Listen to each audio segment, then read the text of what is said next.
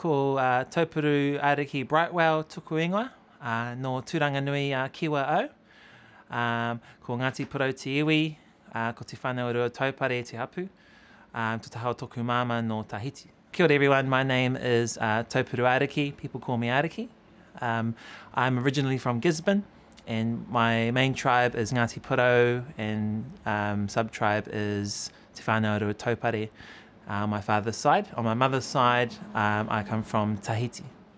I've been fortunate to be one of the artists selected to be a part of the He Pakinga Taonga project, and so the stories given to me. The first one, which I'm working on now, is called Ruhia's Cloak. The second one is Huria Mātinga. It's about a woman who saved a group of Europeans out at sea. As soon as I came into this world, I was always fascinated and always had an interest in creativity, and my parents always encouraged me. And so from as long as I can remember, I've always been drawing, and I was always that student at school that wouldn't pay too much attention to the writing stuff, who always be sketching in their sketchbook. My style has changed drastically over the years.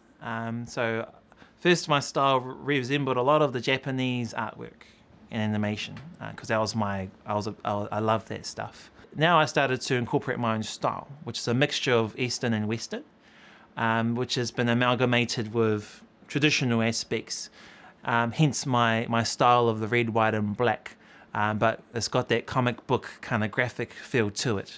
So I've kind of mushed those all together, and I really do call that my own style now. Yeah. Working in animation, the scene I'm working on right now is one of the last scenes of the story. Each person or object within the image needs to be its own separate layer. And so with those pieces, the animator for the project will then take those assets and make them move and cause the illusion of movement.